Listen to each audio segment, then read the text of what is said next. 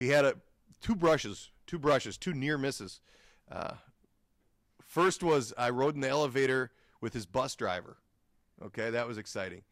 Bieber's got such an effect on young girls that the young girls riding the elevator took a picture with Bieber's bus driver. That was a little disturbing. The mom had a T-shirt on that said Justin Bieber's future mother-in-law, which that's too much for me. If Nikki pops one of those out, we gotta have a talk. And then the other brush was he must have been having a meet and greet in the hotel. Biebs was in the house, and I saw a young girl crying, walking down the hallway, going, "He's got the most beautiful cheekbones I've ever seen."